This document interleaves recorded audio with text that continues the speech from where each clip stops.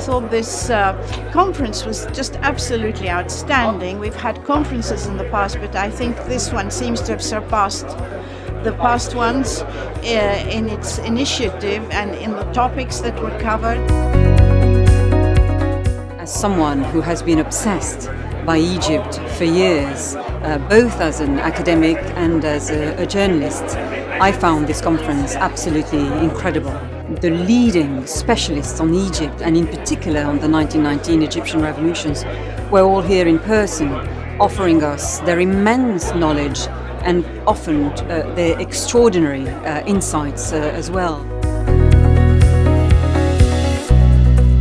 The conference overall was very rewarding, firstly because it was a mixture of academics and non-academics, so it's nice to speak to the layperson, as it were. And it was a very broad mixture of things. I really like that it was streamed online, even though I was here, so that I can go back and watch it later, because taking everything in and making notes is a bit tricky. So it's good to have a record to go to later.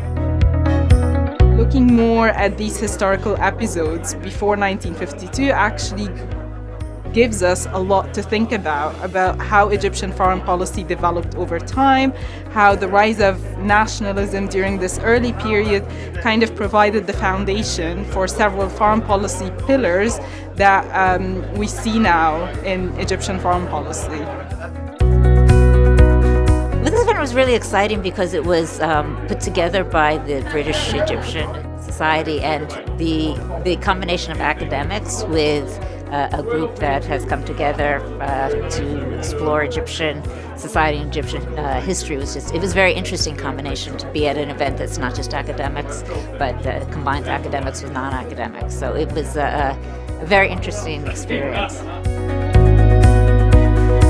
Panel comprising members of the British Egyptian Society and the CBRL and the London Middle East Institute, with whom we've worked on 3 conferences, got together. When the call for papers came in, we found 3 academics, including Charles Tripp, who once was a professor here, and asked them to look at the papers so that we got an independent view. And what we wanted for the conference was a blend of academics and non-academics. So many people have contacted me and said, "Noel, I've been looking at your website. I've just seen the live streaming. It is brilliant."